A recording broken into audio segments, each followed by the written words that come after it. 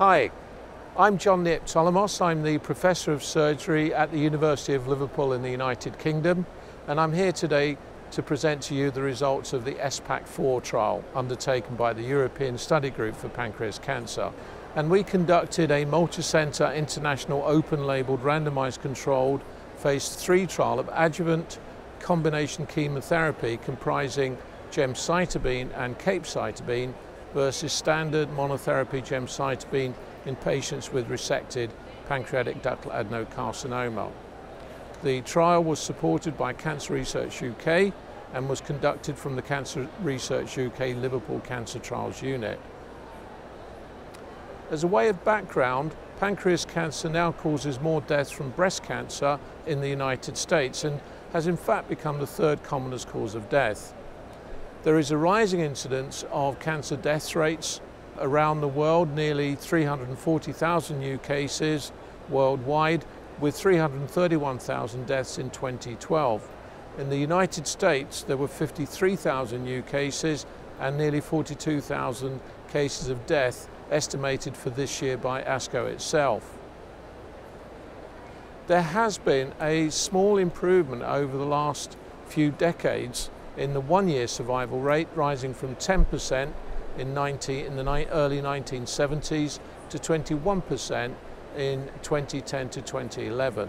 And this is largely based on the wider use of chemotherapy. These are the overall results, bearing in mind that approximately 40% of all patients do not receive any treatment.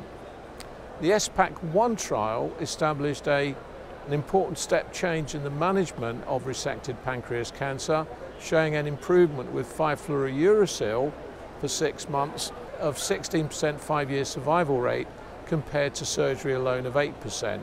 And chemoradiation only showed a survival rate of 11% at 5 years. The ESPAC-4 trial required 722 patients in order to show a difference between monotherapy and the combination arm. It was a simple one-to-one randomization, and this was undertaken at the Liverpool Cancer Trials Unit. Patients were followed up 3-monthly. There were 92 sites that were opened in 6 countries, including Sweden, Germany, France, and countries of the United Kingdom. Target accrual was achieved ahead of target. The results fall into 2 groups.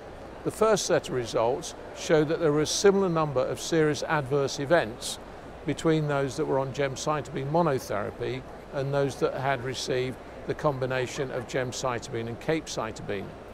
When we look at treatment-related serious adverse events, we see again that the proportion of serious adverse events was similar between the two. There were obviously some differences within the groups, such as more hand and foot syndrome with GemCap, but the percentage here was very low, and overall the treatments were very well tolerated. For example, grade 3-4 fatigue occurred in 5% of the GEM patients and only 6% of the GemCap patients. So the new treatment was very well tolerated.